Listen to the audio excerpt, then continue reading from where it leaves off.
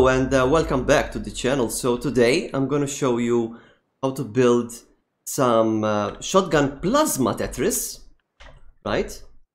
And so I found out that you can actually build this type of Tetris, which is really easy to build and it's quite fast as well.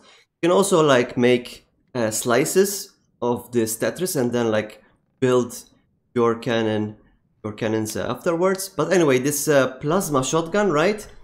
It's very efficient. It does a lot of damage. It can do like 70k damage. The one that I'm going to build is going to be something like that. And it doesn't cost, it costs around the same as a railgun. Also, it reloads very fast. It reloads around between 8 and 9 seconds. So like 70k damage every 8 to 9 seconds, which is quite good actually.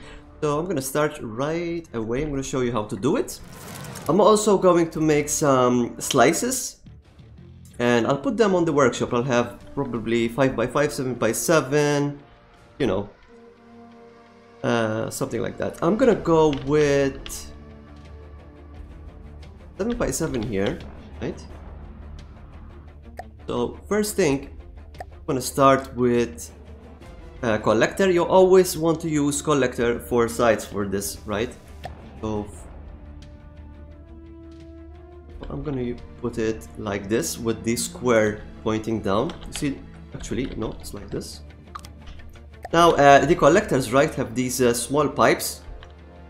You have to make sure that they are fitting between each other. I'm gonna show you why and how. So then I'm gonna put a connector here, and I'm also gonna put a mantlet. Just this is so I know that it is connected right, because you know I'm just gonna make a slice and then I'm just going to prefab it, right? So next, by the way, you cannot use symmetry with this type of Tetris. So we have this one facing this way, right? But it's going to be connected this way.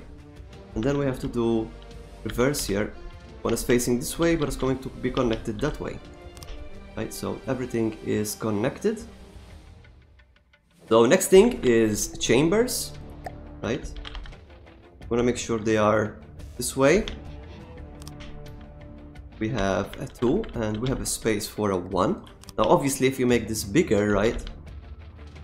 For example, you make it, I think this 11 by 11, right?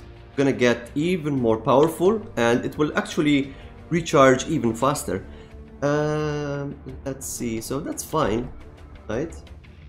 So you want to make sure that everything is symmetric on one side. So that is the Tetris, as you can see. I think we should probably call this L Tetris because it's like an L, right? And then from this side do pretty much the same thing over here and over here, right? So next trick is we need to put the generators, but they need to be equal. What do I mean with that? So what I could probably do actually is build this one and then put it, prefab it on the other side. If I can, let's see. So something like this here, then we put it like this. I think that's fine. I'm not sure if I should prefab this though, because it's, yeah, let's not prefab this for now. So I have a 2 and a 1 here.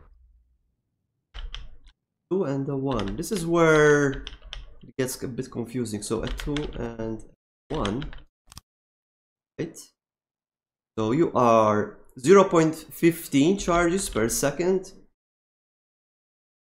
Yeah, so this is wrong. Be like this. It's like that. Then here we put this 3, a 3 and a 3. That is 0.45. You want to balance them, right? I'm not sure if I'm doing this correctly, but we'll find out. Let's see. So 0.15, 0.24. Interesting. Oh, I need to put this here. Oops. And 0.24, 0.24, 0.24, 0.24. Perfect. So that's perfect, right? So next thing, what you can do is you can grab this, right? And save it, be like 7x7 Plasma Tetris for shotgun, right? Name it whatever you like. So then I can make it as tall as I want. Make it 5'6". Good. Next, parrot neck. Then put this. So as you can see, they're not connecting with each other. That's normal. You grab the collector in the middle, right? You flip it upside down, and then you connect all of them by holding your shift key. There you go. Got some perfectly Plasma Tetris there. And as you can see, it's filling in, what is that? 8.7 seconds? I'm not sure. Anyway, let's test this. Shotgun splitter. Let's see, that's 10k damage. No, we want more damage. So this is 8 times 8. We'll make it a little more accurate, but the less accurate it is, the more damage it's going to do. Let's see, we're gonna do 1000 active cooling.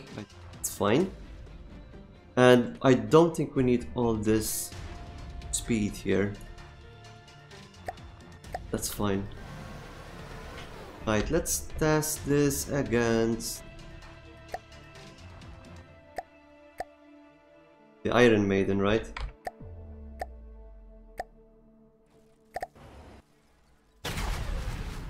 So 57,000 damage. Reloading. But it's not taking too long. You can see. Doing around 60. But what I can do is I can make it a bit more. Oops. I can make it a bit more taller, I mean. See? As you can see, it's reloading quite fast. Yeah.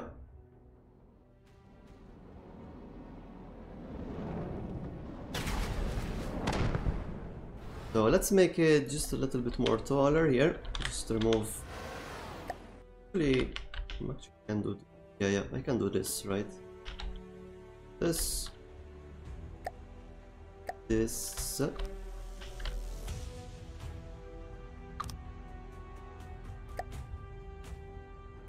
think that is reverse, but fine.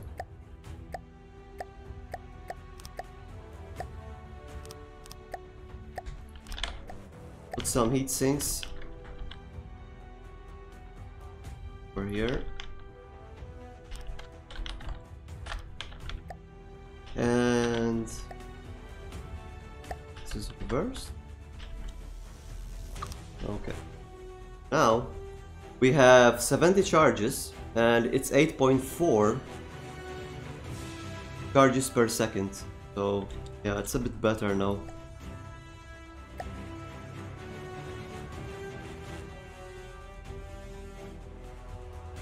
Okay, let's try that. It's gonna be around 80k damage. Set these settings as they were. Cooling 1000. Right. Let's try again.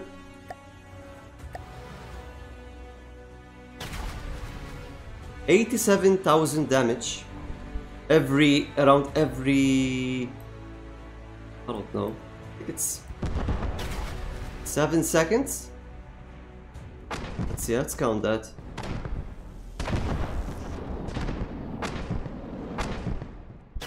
1, 2, 3, 4, 5, 6, 7, 8.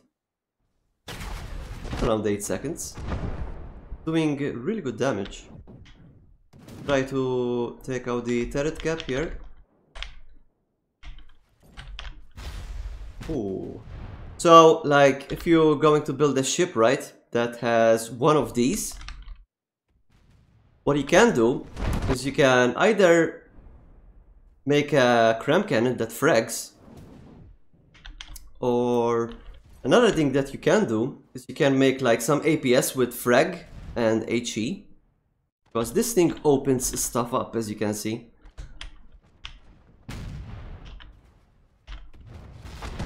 And it's very accurate. So let's see, cost should be really good. Almost 75k. It's very efficient. 637 materials per firepower, which is very efficient. 117 firepower. So yeah. And another thing that I like to do, I'm gonna remove this now.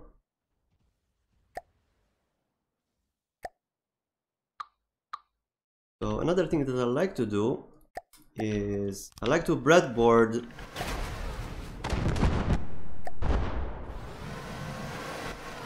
what I like to do is I like to breadboard the plasma cannon so that it doesn't miss the first shot. And to do it is very easy. Grab a breadboard, right? You can put it right here, and you do primary target info. Then you do a meta evaluator. Right. Actually, yeah. Meta evaluator, and then we do delayed pulse. One. Then we need the local weapon controller, but what you can do is you can name it. Let's name it Plasma Shotgun Controller. Right. Right. Then you need generic block setter. Put this here, make sure it says 1 when you paste your name in here. And then we're gonna set it to maximum firepower, fire rate, I mean, not firepower. Right, if A is 1, 40 or 0, so double bracket there, if double bracket A equals 1, 40, 0, and then what I do is I connect this with this. I give this thing a delay of 2 seconds. I think 2 seconds is fine. We set it to don't reset if input is 1. Connect this to this and then connect this to this. Now, this thing should never miss the first shot. This also works for cram, but I'll probably do a tutorial on type of tricks here. It's gonna fire, watch. Still kinda missed because it went for the tower.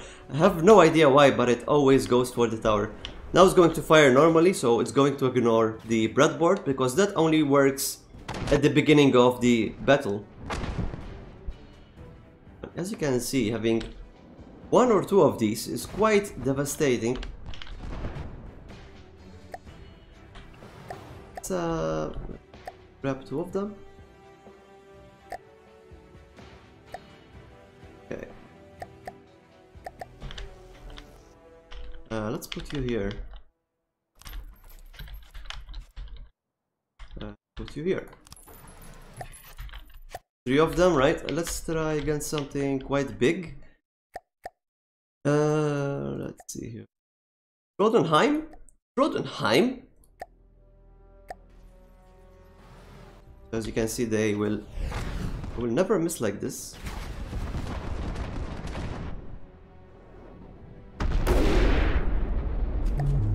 And it's already damaged that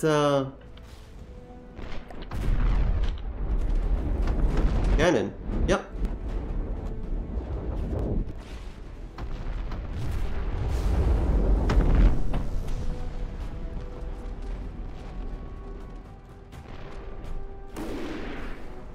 Yeah, you can imagine having 2 of these and a bunch of APS cannons. Quite devastating, I must say. And she's already thinking, wow. How much firepower is that? 352 firepower? Oh my god. Now remember, this is a 7x7, right?